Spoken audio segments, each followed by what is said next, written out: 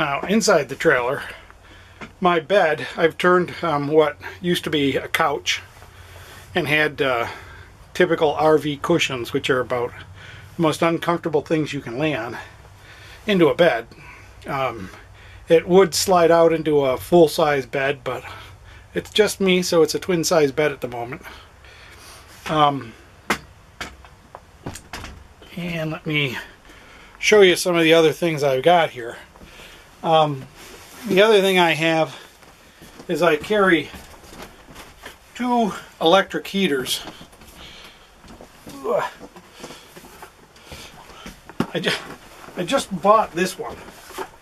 This is a little tiny one, and it only uses about 800 watts, which is about, I don't know, it's about 12 amps maybe.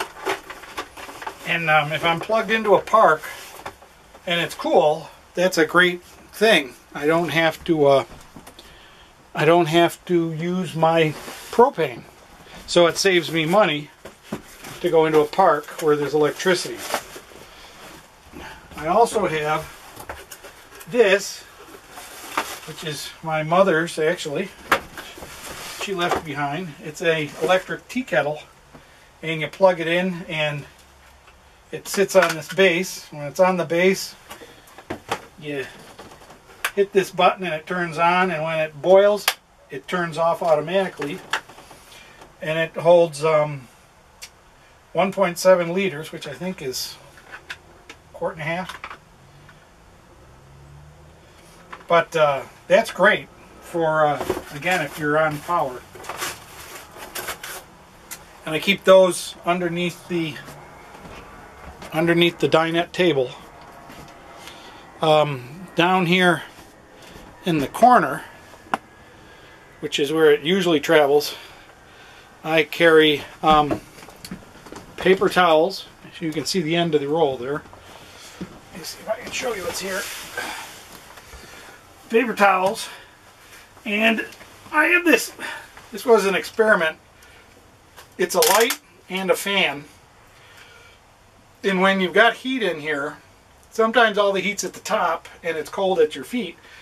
And I was trying to use this to blow the heat down off the ceiling, like you would, you know, a ceiling fan in a house. And it worked pretty good, except I didn't have any really good batteries. And it also works as a light, of course. And they're LEDs, so they don't use a lot of batteries. The fan uses more batteries than anything. And apparently, even though it's been sitting out here in the freezing cold, it still has some power for the fan. But I carry that. I don't wash my hands much. I use scrubs. If my hands are dirty, if I've been doing something, wrestling with the dogs or something, I use these. These are pretty nice. They're a hand cleaner. They're rough. They're very good for getting grease and stuff off your hands. But to save water, they're fantastic, I think. I have some candles in jars. These, you buy these at the dollar store for $1, and they're usually up to here, and I've burned it all the way down. And I usually leave these on at night because it keeps the bugs away from me. The bugs go to the candle instead of me. I have my inverter. This is a really cheap, crummy inverter. But if I need to absolutely charge something up, like my shaver or my laptop, it works pretty good. Although it burns the battery down real fast because it's 9 amps. 9 amps on a 40 amp battery is not good for more than a couple hours. I carry, this is my night light, headlight thing, so I don't have to turn on lights in the night, or if I want to go out and see what the dogs are doing. It's nice. And they keep some food container cups that I use for cereal bowls or mixing up pancake mix or scrambling eggs or whatever. And here's another candle. Keep a couple of those. And I keep a jar of peanut butter in here. Just in case I get snacky in the middle of the night, I can get peanut butter. Some things in here just kind of get kind of crazy. Because the hand cleaner things are kind of rough. I carry Huggies diaper wipes, tiny wipes, whatever you want to call them. These camping and hiking, these are worth gold. And as the soldiers from Desert Storm and Afghanistan will tell you, these are what they want for Christmas. So that's what's in here.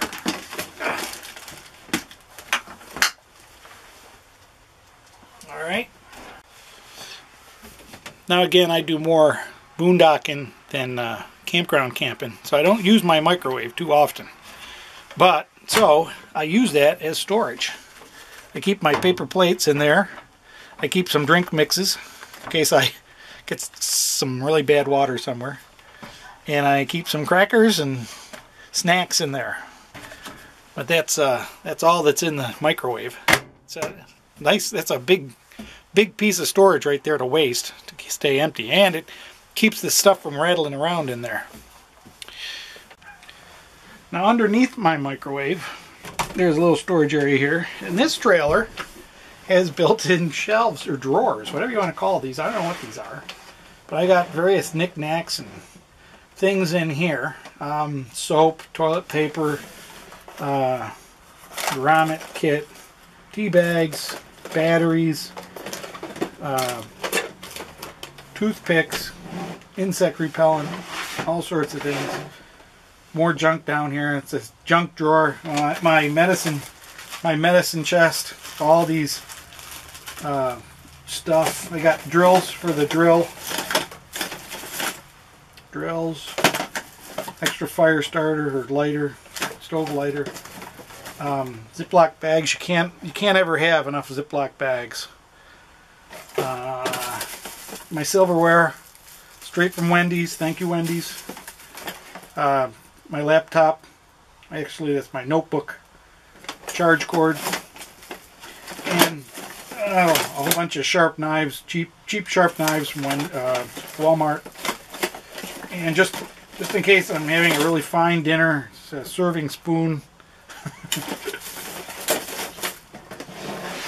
And then in the bottom, very bottom, I got atlas and information about the trailer, flat paper stuff.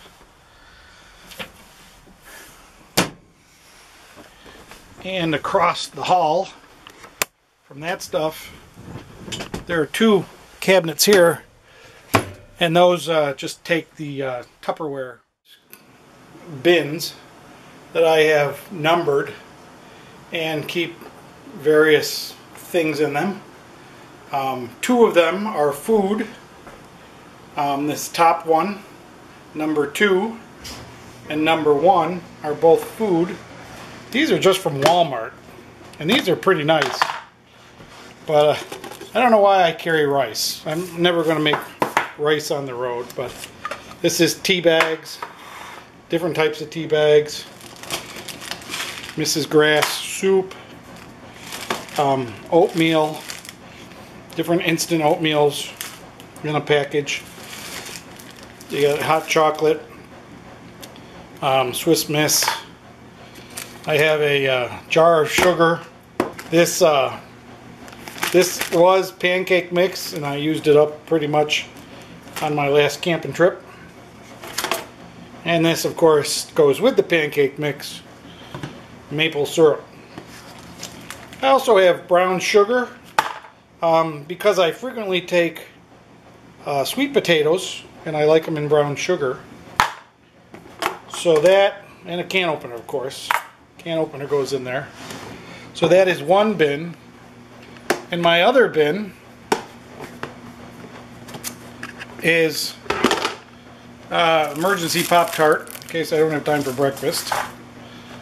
Cereal for breakfast. Crackers, macaroni and cheese, and a thing of Ziploc bags in case I need to pack something away. I've got spices. This is cinnamon and sugar. This is Parmesan cheese. Parmesan cheese. I have some garlic powder. I have some, this is oil, olive oil. It's in a spice thing. This is salt, pepper, crackers, and then we have some taco seasoning, because I think that's a pretty complete seasoning mix for a lot of foods. So those are my food storage other than the refrigerator. And these are pretty much just nifty little tools and things I have. I have a trail cam, which I set up often outside the camper when I'm camped out. Oh, pesticides. I think we'll have those for dinner tonight. We just might eat those tonight.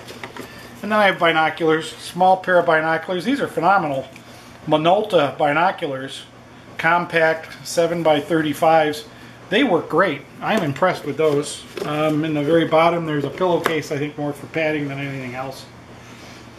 And then in the one below that, tapes, batteries, cords, rechargers, and some games. I got Othello and a chessboard game. It's actually a computer chess game that I use frequently. And then there's things like a mirror, batteries, extra fuses. You never know when you need fuses or when somebody needs fuses. Lots of batteries. I keep lots of batteries on hand. A Leatherman tool. Boy, you know, you can't beat these when you really need tools. Although I have so many tools that I don't know what to do. This is a tester to test the battery and the lights and stuff like that. And what is this? I have aspirin in here. Jeez. I didn't know I had those. Believe it or not, I have a list of everything. I'll show you that. Let me show you the list. Alright, this is my Everything Aliner book. And it is a 3-ring binder. And it's got the registration and inspection and some interesting stuff I've picked up on things I want to do. This is my fuse assignments. Solar panel. This is the solar panel analysis. What each item uses, what each appliance uses for power, and how much time I spend on those appliances. And then there's a winter and a summer usage. But this is my food. When I go any place, I make out a menu. And this is the food that I keep in the Aliner all the time, as you just saw from the buckets. And these are the things that are cold goods that have to go in the fridge before we leave, and this is frozen foods that I might take with us. And this is the entire list of everything that's in everything. Storage unit 1, storage unit 2, storage unit 3, storage unit 4, certain my clothes and shower bag and stuff like that. And then this is the stuff that I keep in the car for the dogs and for myself. Inside my computer bag, my shower bag, what I pack for clothes. Try not to forget stuff, but I was a pilot in my younger days, and everything goes by checklists. So camper set up and take down, and it has, you know, a couple of weeks before, then 24 hours before, get the fridge chilled, take care of the voltage, make sure you got gas, do the dog collars, charge everything up, download podcasts, and update the laptop. Nothing's more obnoxious is to get to someplace with cheap Wi-Fi and find out your laptop wants to take 30 minutes to update. Good checklist. And then break-in camp is important. As you can see, these red things are things I've forgotten. I forgot the trail cam once. I had to go back 60 miles to get it. Yeah. That's the door to get into the largest cargo area that opens there. There's my stove. It just travels there because it's pretty tight in there. It doesn't bounce around or slide around. But if I'm sleeping, I can open that door and the portable toilet is right there in case of emergency. It's got to be a pretty big emergency in my opinion. But, so, that's everything in my trailer. Come here. Sit. What do you say? Okay. Did you say anything? No. All right, we got to go to Walmart.